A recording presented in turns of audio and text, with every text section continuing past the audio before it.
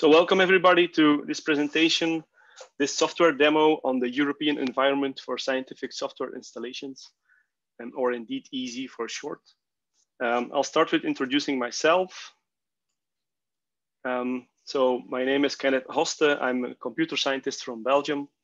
I got my computer science degrees at Ghent University in Belgium. And since 2010, I'm also working there as an HPC system administrator. I mostly take care of the user support aspects in the team. So I'm helping out researchers using our supercomputing facilities, helping out with any problems they may run into or getting answers to their questions. And as a big part of that, I spend a lot of my time getting software installed on our system and trying to make sure that it works well on our computers. I guess that makes me a research software engineer, but I'm not quite sure whether that fits the bill. I'm a big fan of open source software. I have a wife and 2 kids, which I like very much as well, obviously. I'm a big fan of loud music and a good beer and a whole bunch of other things. But there's also things I don't like. And many of those are related to the amount of time I spent in getting scientific software to install. So things like C++ and OpenFOAM, CMake are slowly becoming my arch nemesis. So yeah, those are things I don't really like. So the European Environment for Scientific Software Installations is the topic of today's talk and presentation and also demo. So I'll talk about who is involved in the project, what we are doing, what the project is about, why we started the project. It's a fairly recent project. It was started basically February of this year. So it's still quite new, but we've covered a lot of ground. We've done a lot of work since then. And we're happy to show you what we have come up with until now.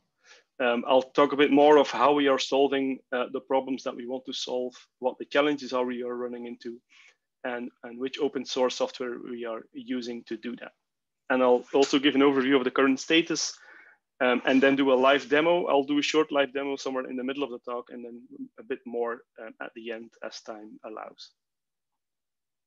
So the EESSI project in a nutshell is again the European Environment for Scientific Software Installations. I hope that gives you some idea of what we're doing.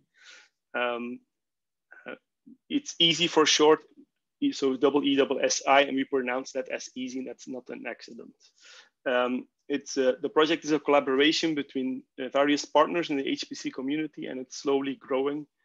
So it's really a community project. And what we want to do is we want to build a common scientific software stack for HPC clusters or supercomputers, but not only that, but also cloud environments, personal workstations, laptops. So we want to build a software stack that works on all of these platforms.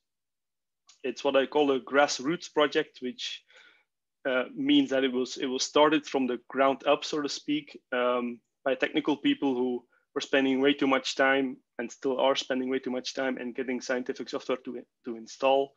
And they figured they wanted to work together to come up with a better solution for this issue and hopefully win back some of the time they have been spending. So you can find us on GitHub. We have a website. We have some documentation. We have a Twitter account, so you can check us out on any of those links. The partners involved with the project, as I mentioned, are expanding or are growing.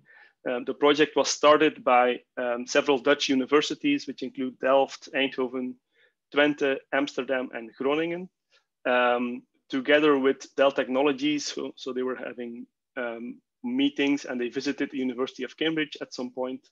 And from those meetups, grew the idea to work together on something, and they did a bit of a brainstorm, and they quickly landed on the topic of installing software on their clusters.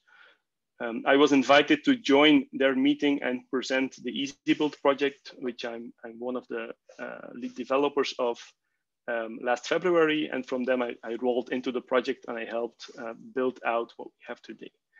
Gradually, additional people or additional sites, partners joined the project. So SORSE, the National Research Institute in the Netherlands, the Jülich Supercomputing Center, University of Oslo, HPC Now consultancy company, and we're also getting some help and sponsorship from both Azure and AWS. So that has been very helpful and interesting. So the problem we are trying to tackle with the EESSI project is, I like to frame it as there's a storm coming. So we see we're running out of time, or we don't have enough time to get scientific software installed in a proper way on our systems. There's lots of scientific software. It's growing. It's exploding almost. Things like bioinformatics, machine learning, deep learning. All of these fields are quickly growing and quickly producing more and more software that scientists want to use. There's also an increasing variety in processors and CPUs that are used on HPC clusters. It used to be mostly Intel processors, with a bit of others on the side in niche computers. But now AMD is back in the game. We're seeing the rise of ARM processors, where the top supercomputer in Japan now is an ARM-based system. There's multiple other ones as well, like Isambard in the UK and so on. The IBM Power processors are still around, have never been away really, and are still relevant. And there's also the RISC-V open source processors that are getting a lot of attention and that are part of the European Processor Initiative. So that's yet another platform that's certainly coming sometime in the near future. On top of that, we have accelerators, so the well-known NVIDIA GPUs. AMD has GPUs now as well that are relevant for scientific computing. Intel has their own hardware for this coming up as well. We also see a rise of interest in cloud infrastructure. So Amazon, Microsoft certainly have HPC capable offerings there, and there's other clouds like Google and Oracle and lots of others I'm not mentioning here. So this is all growing, booming, expanding, increasing, and it's more and more becoming a problem for HPC support teams, so people who help out with scientific researchers getting their work done. They're quickly running out of time in helping them with all of this. One of the big factors in high performance computing, HPC, is the performance aspect. And this is maybe often overlooked, or maybe people are not aware enough of this issue. So it's very important that the software you use, the scientific software you use on these systems, is properly optimized for the system on which it will be running. And here I have an example where I show GROMACS running on one particular system, an Intel Cascade Lake system. So one of the nodes in one of the clusters we have in Ghent. So the system is fixed, the hardware is fixed across the whole graph, and each bar in the graph shows a different GROMACS installation. So the only way in which the GROMACS installations are different is how they were compiled. So you're just running a different GROMACS binary. The source code is exactly the same, the GROMACS configuration is exactly the same, you're using the same job script, you're just running a different binary. And if you're not careful, so if you're running a GROMACS installation that's generically compiled, which basically runs on any sufficiently modern Intel or AMD CPU, you get about 1 nanosecond per day of simulated time. So you can simulate 1 nanosecond in 24 hours of compute time. Is that good? Maybe, but if you properly recompile GROMACS and do it in a way that you tell the compiler, I want to run this software on an Intel Cascade Lake system. So make sure you properly optimize it. You use the proper machine instructions. So you have these AVX512 vector instructions and so on. You get 70% speed up. So that's quite impressive. You go from 1 nanosecond of simulated time in 24 hours to 1.85 nanoseconds. So you're almost doubling the simulation speed of your GROMACS simulation. So that's very important to keep this in mind and to be aware of this. So these are a couple of cartoons I like to show when I talk about topics like this, getting scientific software installed. 2 of them are from the XKCD series that I'm sure many of you are aware of. The key point here is that it's telling that it's not difficult to find multiple cartoons that apply to this problem. So this is a problem that's very widespread. Even outside of scientific computing, people see this issue. And many are just trying to get along with their own scripting work around, spending lots of time, losing lots of time, rather than getting science done. So we can do better by collaborating, by tackling this as a community. So one of the remarks that usually pops up is, what about containers? So haven't containers basically solved this issue already? In my personal opinion, they have not. So containers are very popular in HPC clusters since a couple of years, largely thanks to the Singularity project, which has made containers usable on HPC systems.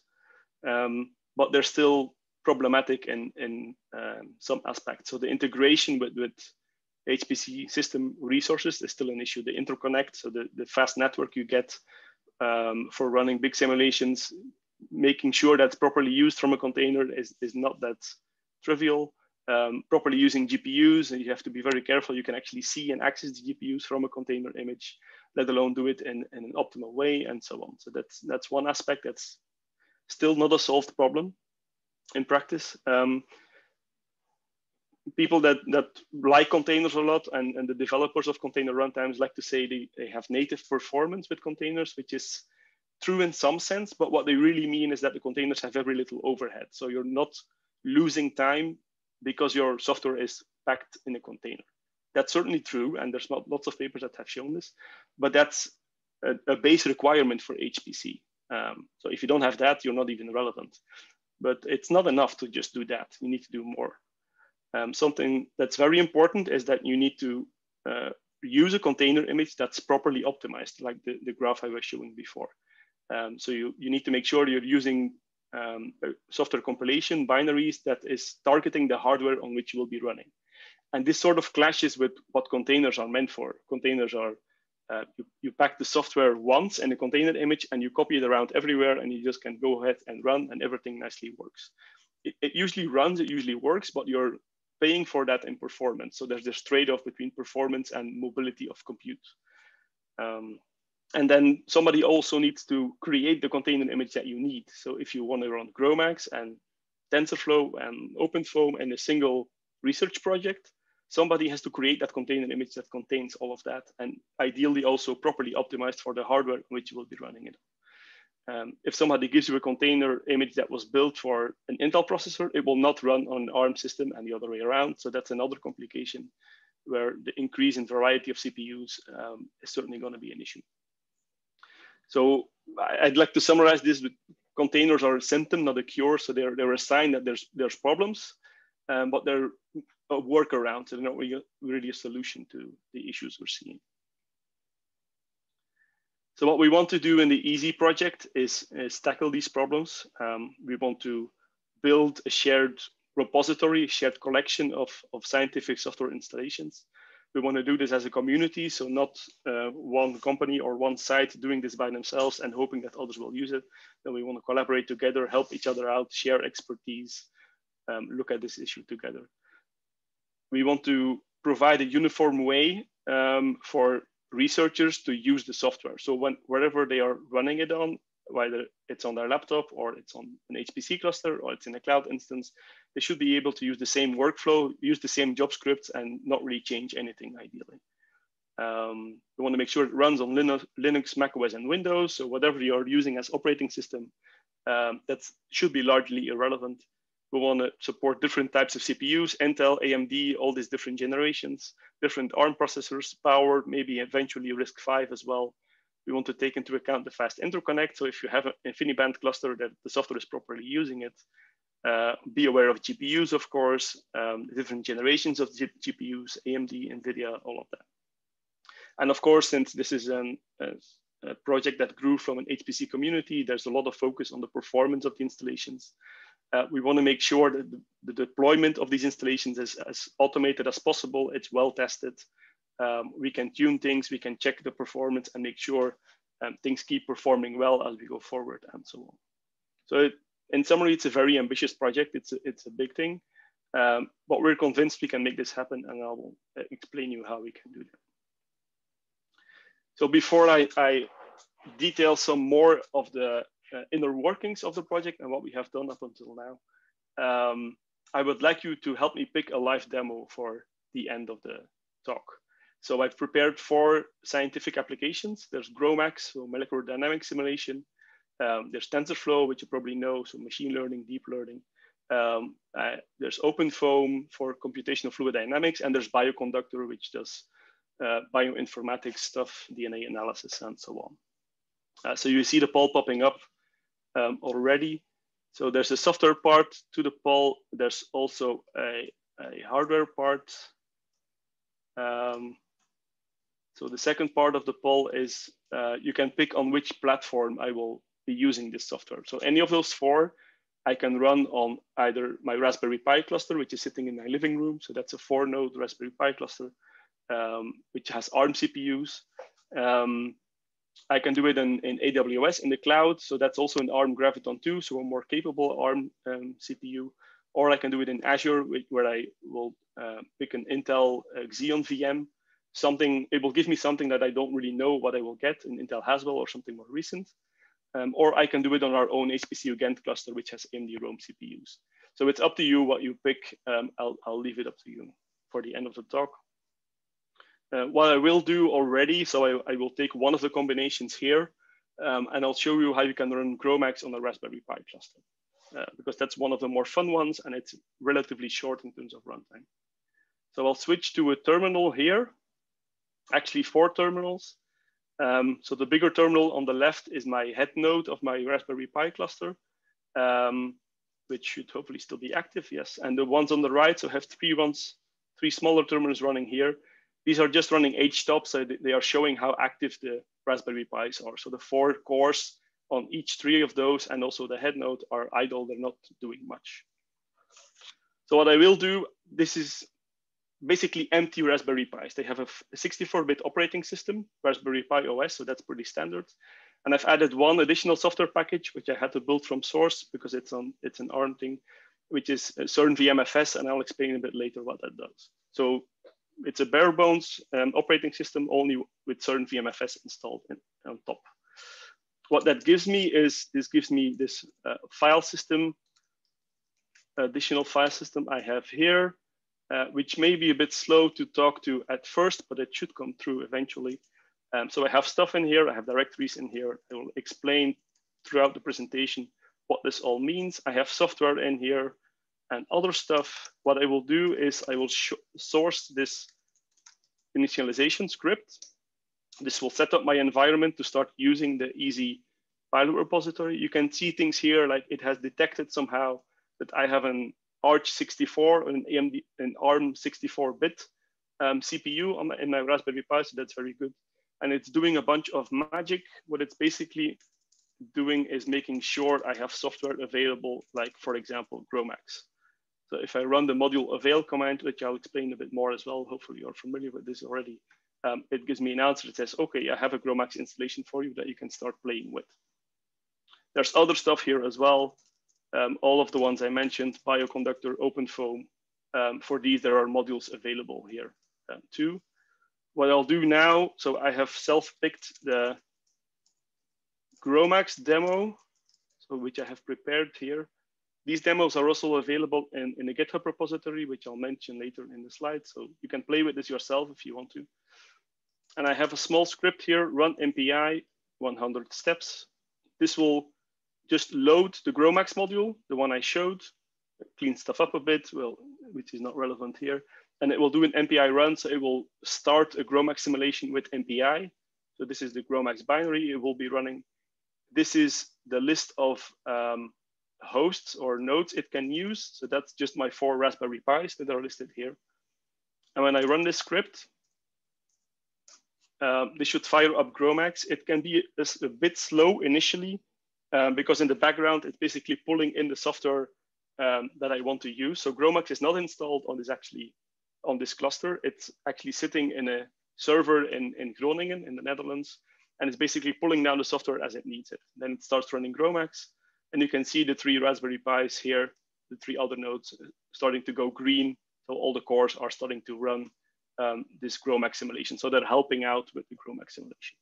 And it's really as simple as this. So you get an almost empty Linux installation. You install this CernVM-FS thing on it, which I'll explain. And then you can start doing science with GROMACS, OpenFOAM, all this other stuff that's on here.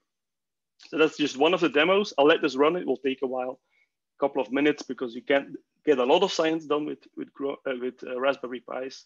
You have to be a bit patient. So how does this all work? So what we do in the EESSI project is we basically combine multiple open source projects together to make something big or something very capable. So one of the very important projects is CernVM-FS, which I already mentioned, which is a software distribution service project. That sounds a bit vague, but what it basically does is it allows you to build a file system, so a set of directories, set of files that you can share around the world. So anyone who has access to the internet can get access to these software installations. It all goes over HTTP, so it's very firewall friendly. Basically, you can use it from anywhere, from your laptop, from an HPC cluster, from a cloud environment. You can access it. And it's built such that it scales. So even if there's thousands of clients accessing your file system, it just all works nicely. And clients only get read-only access. So they cannot add stuff to the file system. They can only read stuff from it. So that's one of the core components here. Other things we're using is the Gentoo Linux distribution, where you usually install software packages from SORSE. We're not using this for installing things like GROMACS or OpenFOAM, so not for scientific software, but we use it to build a middle layer where we can basically make sure that the software we install on top of that is compatible with any client. So whether you're running Linux Ubuntu or Fedora, CentOS, Debian, eventually also Mac OS, that will work. And if you're using Windows, you can use the Windows subsystem for Linux, which is a Linux VM in the Windows environment. That's good enough as well. So all this variety of clients, we basically build a layer on top of that, and then we know what we are dealing with, and it all works nicely. There's 3 more projects here which have the same colored box. So that's EasyBuild, Elmod, and Archspec. We combine these 3 to build another layer on top of the Gentoo layer. So with EasyBuild, we install a whole bunch of scientific software like GROMACS, OpenFOAM. All of these are compiled from source, typically with EasyBuild, which already has a large collection of software it supports. And what EasyBuild does by default is it will optimize for the host on which the software is being compiled. So if you're compiling on an Intel Haswell system, it will optimize the software for that system. So going back to the GROMACS graph with the different performance I showed, EasyBuild does the proper thing. It will build the software for the system on which it will be running. And you can exploit that. What EasyBuild also does, it will generate these module files, environment module files. And you can give these files to another tool called Elmod. So when I was running the module avail command or the module load command I was showing in the job script, I was basically using Elmod. So Elmod consumes these small text files which describe how to activate software. So how to change your environment so it becomes usable to use it. That's a fairly intuitive way to give access to lots of different software installations, whether you want to use OpenFOAM or GROMACS or TensorFlow, it doesn't matter. You just do module load, name of the software, maybe with the version attached, and magic happens in the background and suddenly that software becomes available. You can start running it. It also allows us to install multiple versions of the same software side by side. So if you check what we have now in our EASY repository, you will see 2 different versions of OpenFOAM, because OpenFOAM is like split up into several forks. So they have different versions, different variants of the same software, and we can install all of those side by side without any issues. The middle one, Archspec, is a small Python library. This is fairly new. It has only been around for less than a year. It was open sourced or actually pulled out of another project last January. This is a small Python library that can automatically detect what kind of CPU you have in your system. So whether it's ARM or x86, but also whether it's an Intel Haswell or an ARM Graviton CPU. And it can also compare different CPUs of the same family together. So it knows whether an Intel Skylake is newer than an Intel Haswell, and it knows what is compatible with what. And we can exploit that to fully automatically do things so a human doesn't have to pick between all these different installations. Eventually, we'll also use the Reframe project, which is a testing tool for HPC clusters, so for software on HPC clusters. You can sort of compare it with something like PyTest, where you implement tests in Python code, and then you give it to Reframe, and Reframe knows what to do with it. It will not only run the test and check if they're properly running, but it will also check on performance. You can give it bounds, so you can tell it this thing has to run between 1 hour and 2 hours. If it takes longer, then it's too slow and something's wrong. If it's way faster than 1 hour, then that's very fishy, and you want to know about this as well, so you can take a closer look what's actually going on. We combine all these things in this layered design of the project. So the bottom layer, the file system layer, is what I was showing interactively in the terminal. So that's where we use CernVM-FS. That's basically just to distribute the software we provide.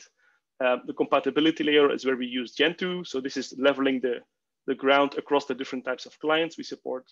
And then on top, we have the software layer, the actual scientific applications installed with EasyBuild, including all of their dependencies and so on. And this is where we also use Archspec and Elmot. Okay, the idea behind the EESSI project is not new. So we didn't actually come up with this. We very closely looked at what Compute Canada has done. So they basically have the same concept of this layered organization to build a common software stack for all the bigger supercomputers in Canada. So they have 5 big systems in Canada, plus a whole bunch of smaller ones.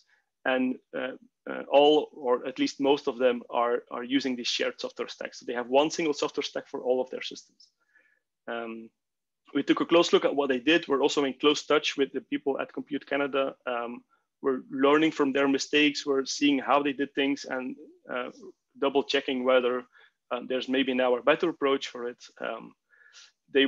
For the middle layer, they are using Gentoo prefix now. They were using another tool called Nix before, which gave them some issues. So we're learning from, well, not mistake, but we're learning from what they have discovered. So we're also using Gentoo prefix. They're using EasyBuild and Elmot for the software layer. And here we added the Archspec component, which is a new addition in the design. They have written a paper and presented that at the PER conference last year. They've given talks about this even at the EasyBuild user meeting last year. So we're in close touch with the people at Compute Canada. And the first thing we try to do is to figure out whether we could join forces with them and basically take what they have and try to get it usable for other sites. After discussing that a bit, both sides agreed that it's probably not the best way forward. So it would be difficult for us to jump into their project where they already have made lots of design decisions, and it would be difficult for them to open it up to other sites and making sure additional software can be added by request and things like this. So we basically started from scratch, learning from what they have learned and with their input, and we're trying to open it up to the wider community, so not just Compute Canada. Then back to EESSI. So this is an overview of the EESSI network that we have. So this is how we distribute the software basically around the world. So this is sort of how CernVM-FS works in the background. So there's a lot of technical detail here, but CernVM-FS has one central server, the Stratum 0. So this is where the actual software gets installed, gets added. This is the only place you have write access to what is provided. And connected to the Stratum 0, you have Stratum 1 servers, which help basically with the distribution, with the scalability of the network. And whenever somebody who wants to access the software uses a system, whether it's a laptop, a personal workstation, a cloud, an HPC cluster, they somehow connect to one of these Stratum 1 servers and they pull in the software on demand as it is needed. So the key message here is, well, there's a couple of key messages. So we heavily rely on CernVM-FS to do this, which is very scalable, very reliable. So this project has been around for well over a decade now. And it's used by the CERN Research Institute, so where they have the Large Hadron Collider, the particle accelerator. They've been using this for years to basically do the same thing, distribute software across a whole bunch of systems. The distribution is done over HTTP, so it's very firewall friendly. It passes through everywhere. It's basically web servers that are serving the software. And the key thing here is that wherever you are, you can get access to the same software stack. So you see the same file system, the same files from everywhere. The compatibility layer, so this is the middle layer of the design, is where we use Gentoo prefix. So we use this to install a limited set of tools and libraries in a non-standard location. So we pick a directory, which is basically the one shown here below. So /CVM-FS, name of our repository, maybe a version. And we basically install a small Linux distribution in there. Below these directories, you would have user bin, user lib, and so on. We use Gentoo for this because Gentoo has a project, a sub-project called Gentoo prefix, which allows this. So you can basically install a Linux distribution outside of the standard / location. You can install it in any directory you want. So that's why we use Gentoo prefix. And we have two directories here, one for ARM-based processors, one for x86-based processors, because you cannot run something that was compiled for x86 on ARM and the other way around. So we need this split for all types of processors we will support. Eventually, we will probably have a Power and a RISC-V directory in here as well. And again, we use this compatibility layer to level the ground between the different types of operating systems we support. And then the software layer on top, that's where the actual scientific applications live, the libraries and their dependencies. Here we optimize the installations for specific CPU microarchitectures. So for Intel Haswell and Intel Skylake separate. So we have separate installations for each of these types of CPUs or generations of CPUs. And we leverage what we get from the compatibility layer. So a library like glibc, for example, we only use from the compatibility layer, not from the host OS, because that way we can make sure the software will run on any Linux or Mac OS distribution eventually. Again, we use EasyBuild to install the software here. We use the lmod tool to provide access to these installations through the modules. And we use the Archspec library to help us figure out the best subdirectory, so the best part of the software stack for a particular host. And this is fully automatic. So as I shown before, when you source a script, it detects which CPU you have, and it says, okay, on this system, I can give you this software stack and everything will work nicely and fast. The current status of the project is we've covered quite a bit of ground in the last couple of months. So we've been working together on GitHub to build up this idea. We have a Stratum 0 server running at the University of Groningen. So that's where the software is actually served from. And then we have two Stratum 1 servers, so which help build this network, this reliable, scalable network, one in Groningen, one in Oslo. We have the compatibility layer installed with Gentoo prefix, both for x86 and ARM CPUs. Currently, we only support Linux, so not Mac OS yet, but we're looking into that.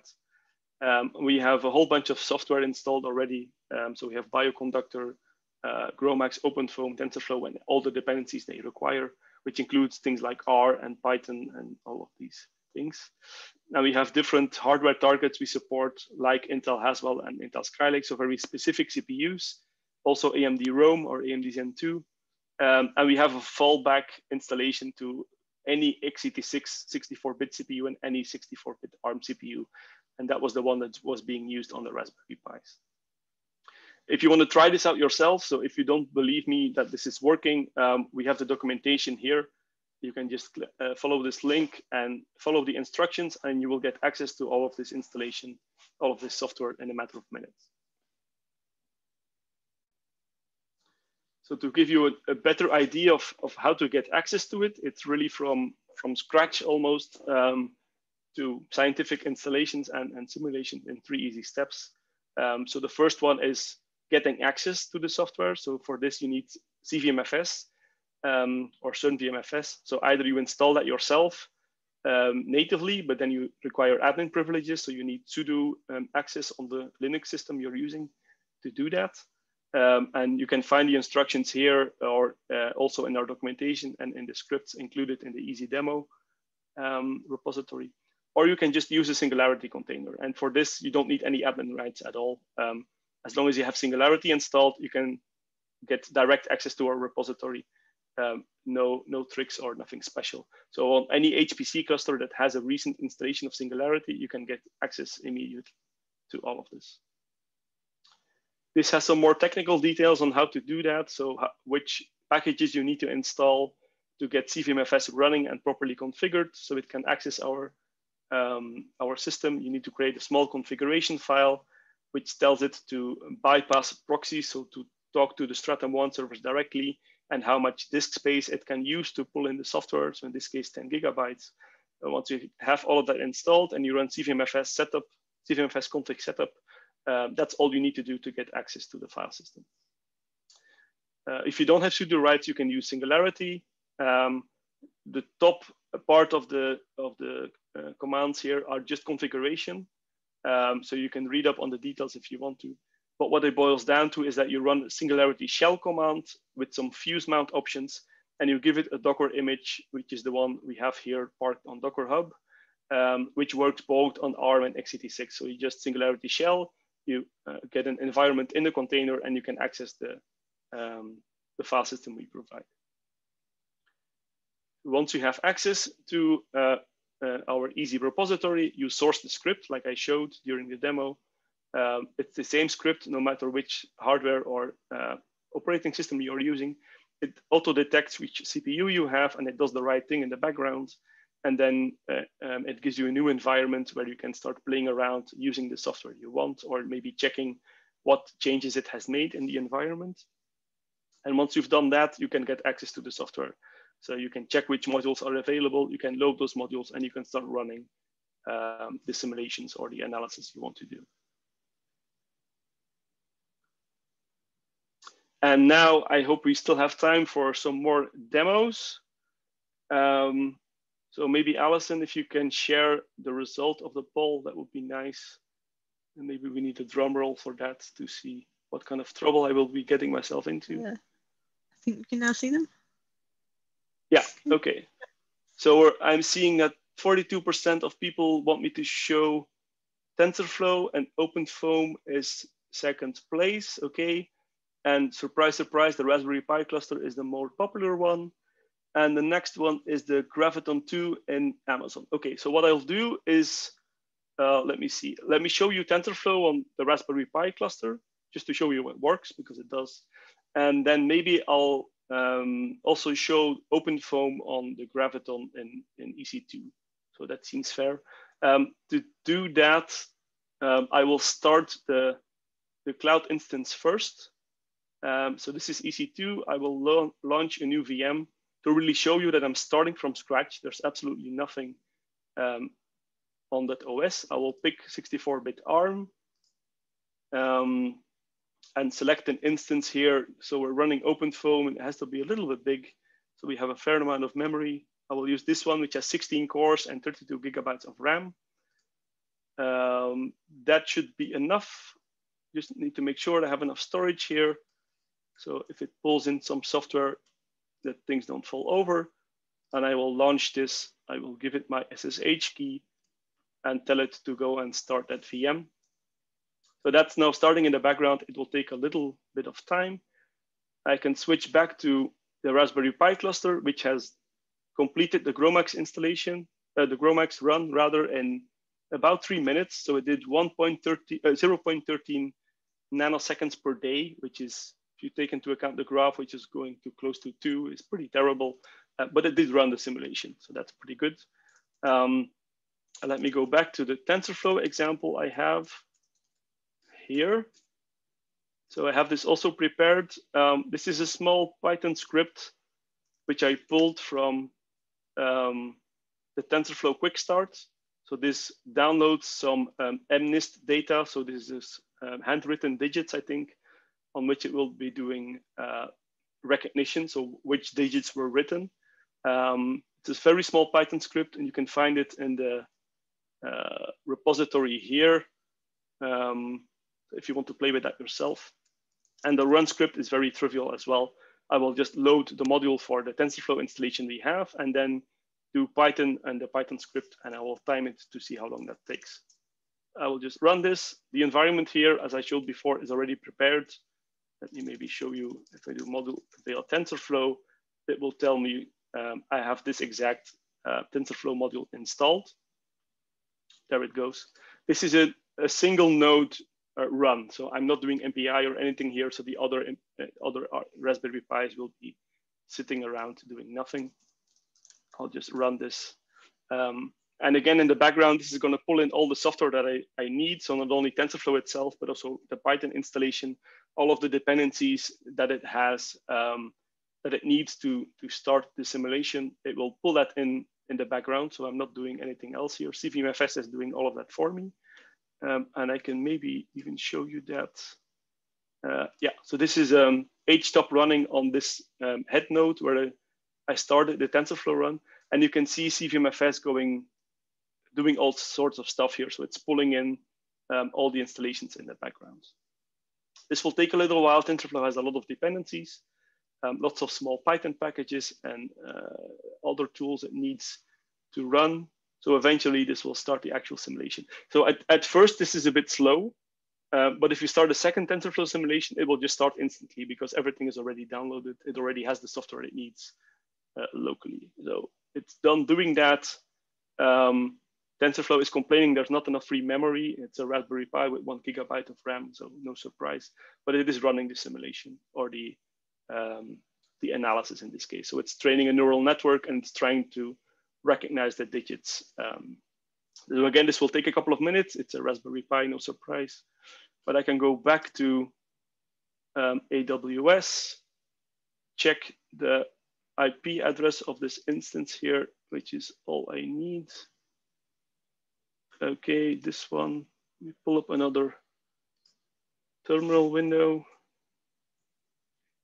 in here.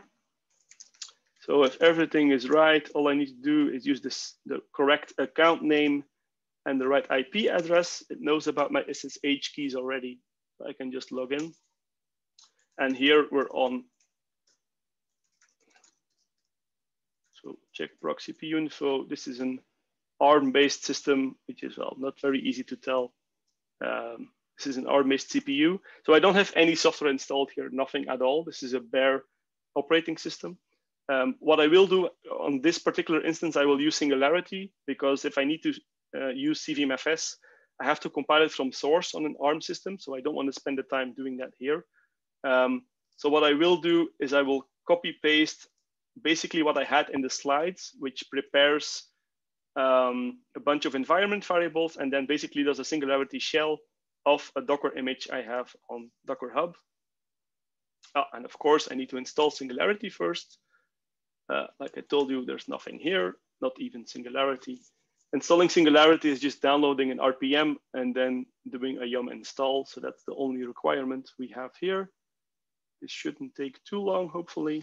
Let me check back on the Raspberry Pi. Yeah, this one is has completed the TensorFlow run in between. So that seemed to be going well. And it had 97% accuracy, which is, I guess, not bad. So Singularity installed. We can do the Singularity shell again. So this will pull in the Docker container from Docker Hub. So this takes a little while, but it will only do that once and will cache it locally. So this is a bit of downloading. And then a bit of conversion to make it a Singularity container. It gives some scary warnings here about rootless and permissions thing, but this is a documented known issue, which is harmless. It even mentions it is harmless. Okay, so this gives us a shell in the container. And here, if everything is right, we should have our known CernVM-FS already available. We can do the same thing as I did before, which is source our init script. So same thing, no matter where you are, you source the init script. Thanks to Archspec, this will detect that I'm on a Graviton 2 instance. So again, this takes a little while at first because CernVM-FS is pulling in basically the compatibility layer, which is where Archspec is installed. It will pull in the Python it needs to run that. It has done the detection on Graviton 2. So now it's setting up LMOD. It's making sure it has access to the modules. So that's a little bit slower than on the Raspberry Pi, where everything was already pre-cached. But if I would do this again, it will be a lot faster. And here, what was the one we wanted to use? I think it was OpenFOAM. So we do have OpenFOAM installed. We actually have 2 versions of OpenFOAM installed. So it's the first time I'm accessing the module. So again, it's pulling in all those small module files over CVM-FS. So initially it's a little bit slow. And like it says here, it doesn't have a cache for LMOD, which is also partially why it's slow. But it does have the LMOD installation, the OpenFOAM installation available. Now let me take that IP address again and copy over the demo I've prepared. So I'm doing that on the side here in a different terminal. I'm just copying the Git repository that I showed on the slides, and it should be showing up here if everything is okay.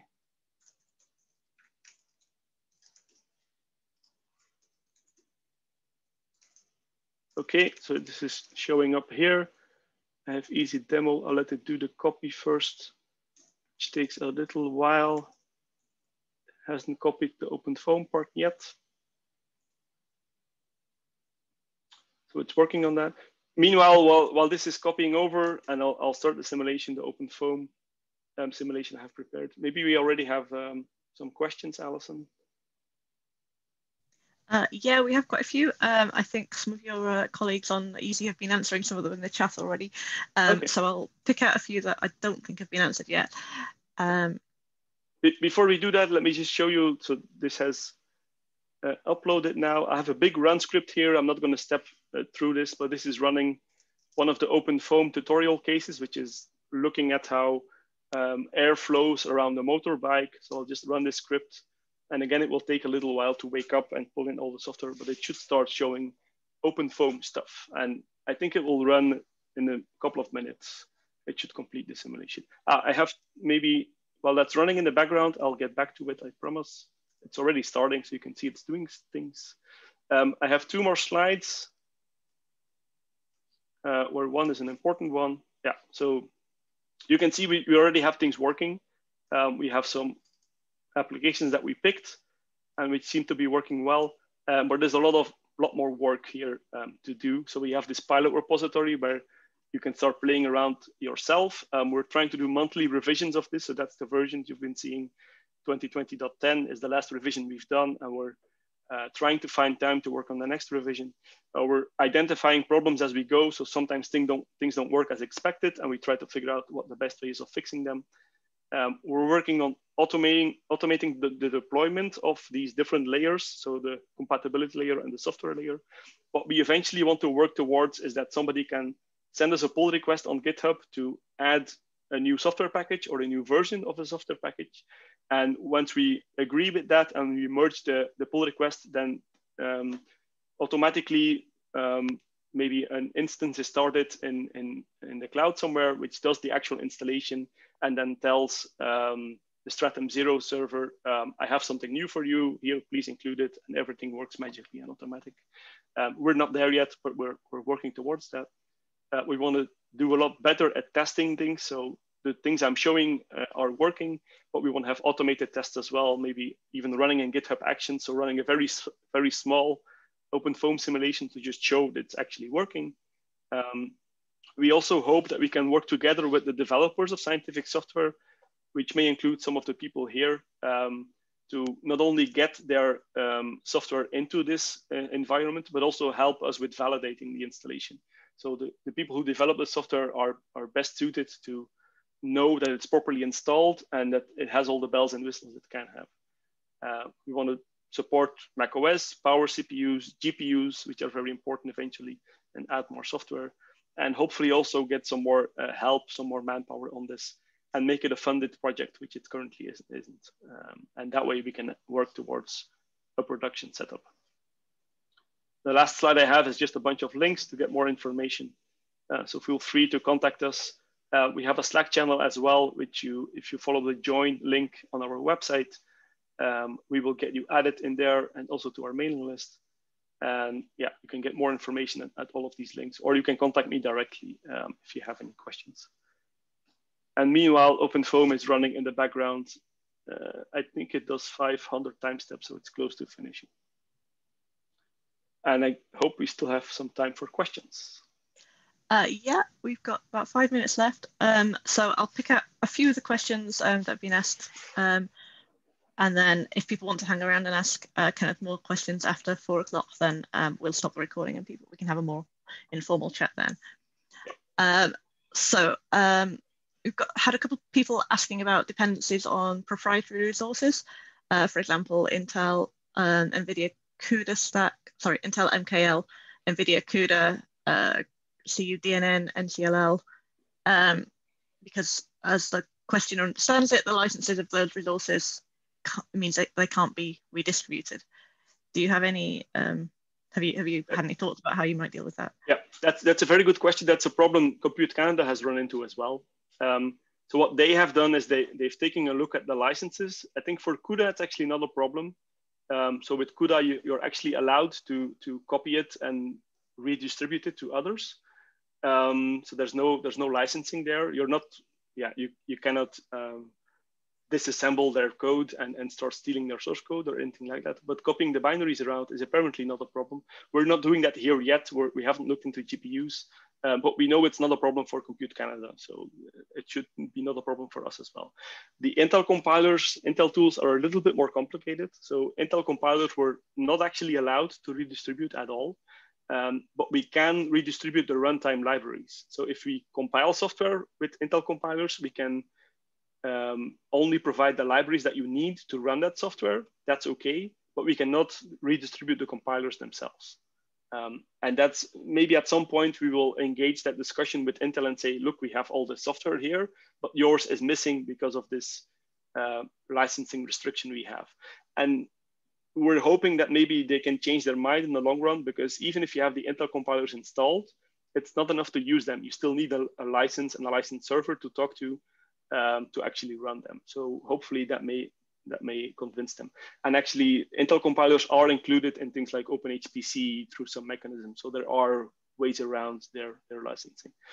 The answer depends on the software, of course. So for something like MATLAB, it's a lot more difficult. ANSYS software, so Fluent and all these things is also very, very difficult.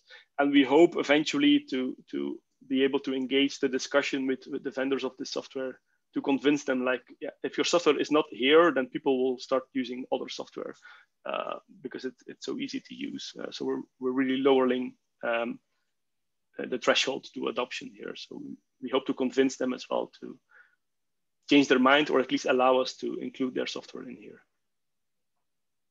Thank you. So the question, what aspect of the project marks the starkest difference with, for example, SPAC? That's a good question. So SPAC is very similar to EasyBuild. It's a tool you use to install software from source. So here with using our environment, you don't have to install software from source anymore. It's already done for you. So you don't need EasyBuild or SPAC if you don't want to add additional stuff. SPAC does have is a component in a project that's somewhat similar to this. In the Exascale for Science project, they basically build a whole bunch of binary packages that you can easily install on a supercomputer or on your laptop. So in terms of motivation, it's similar, but the approach is very different. So with the packages they provide, you still have to install the packages. You have to figure out how to combine things. While with our environment, you just check what's there. And whatever is there, you can use straight away. You don't have to install anything additional. So the step towards using it is a lot smaller, I would say, compared to E4S. There's lots of differences there, lots of yes, but, and what in this case. But yeah, there's similar but different projects, both EasyBuild and SPAC and E4S and Easy, have some important differences. Thank you. I have time for one more question. Question saying, given the diversity of software used by different research disciplines, who decides what software will be installed in the Easy software repository? Okay, yeah, it's a very good question. Hopefully, right now we're not really there yet, I would say. So we picked some software that we know is troublesome for people to install, like OpenFOAM or like TensorFlow. When you want to properly optimize it and build it from source, it's half a nightmare to do that. So now they were like handpicked. But eventually we want to grow towards something that the community decides what should go in there. So people send us pull requests Hopefully we can get lots of help with reviewing and merging these pull requests. And whenever it's something open source and easy to install on these different types of architectures, and maybe even if it's not, so we can exclude, for example, complex software on ARM if it's not compatible with that, we'll just go ahead and install it. So there's actually, other than disk space, there's no real limitation we have in terms of what we can get installed. All these things can live side by side next to each other, and people just load the modules they are interested in. So in that way, there's no real restriction. Right now, we don't have things set up yet to have this community engagement and allow people to easily propose software to add. So it's a bit of a manual process right now. But yeah, we will work towards that. And if people are interested in having something added into the pilot stack and they're willing to work actively with us on that, then they can definitely let us know and we can see what we can easily set up. Thank you. I think that's all the time we have for the formal Q&A, but as I say, if you'd like to ask Kenneth a question, I think he's able to hang around for a little bit longer. But I think we'll end the formal session and the recording now. So can we all just thank Kenneth very, very much for his demo today. If we can use the Zoom reactions or clap or whatever you'd like. Thank you all very much. Thank you very much, Kenneth. Thank you. I'm going to stop the recording now.